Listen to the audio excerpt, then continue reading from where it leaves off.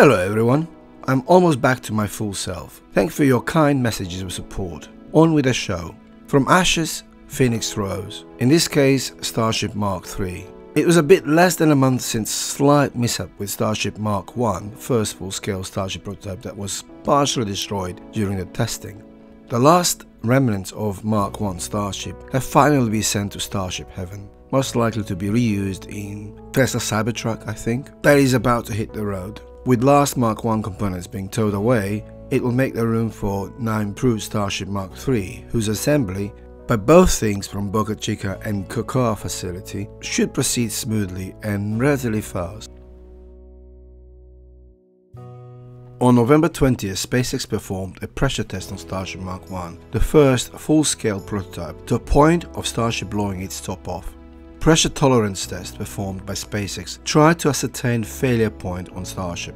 Similar test was recently performed by NASA on one of their SLS main tanks. SpaceX pressure test damaged Starship Mark I beyond repair. Failure created damage to almost every internal component, all but guaranteeing that SpaceX would have to scrap the vehicle and move on to the new prototypes. Future prototypes will take advantage of the lessons learned from Starhoppers as well as Starship Mark I pressure test, giving SpaceX a pathway to build on, especially when it comes to the next generation of Starships. A rather strange method deployed by SpaceX to build Starships could be blamed for failure by some observers. SpaceX's departure from building future Starship rockets in large hangars, as is the case with Falcon 9 rocket, might have little to do with manufacturing methods, and more to do with the fact that Starship Mark I was never meant to fly beyond a certain point, which is around 5,000 meters. In the meantime, I'm quite certain SpaceX will, at some point, start to build large assembly hangar where future Starships, presumably Mark V and onwards, will be assembled.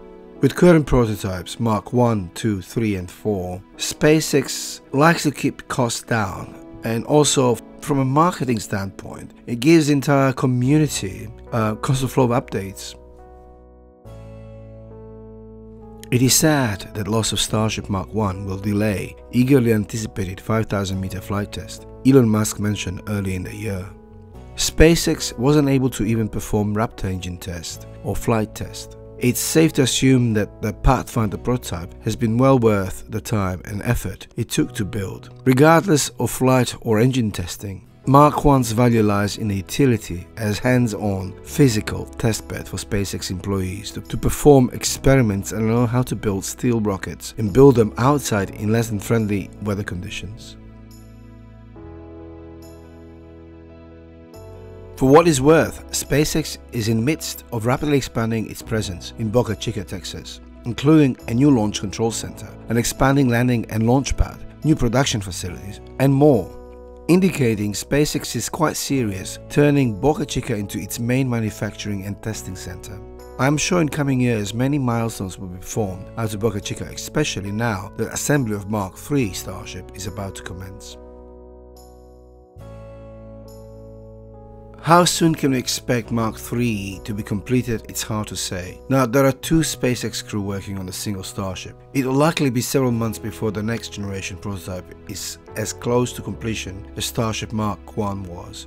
But it should be well worth the wait and well worth its predecessor's sacrifice. Starship Mark III will start the next phase of SpaceX plans, and that is actually 5,000 meter and 22.5 kilometer flight test, preceded of course with number of live test Raptor firings. It is unlikely Starship will be used for orbital flight test. As soon as Mark III Starship is completed, work on Starship Mark IV will commence.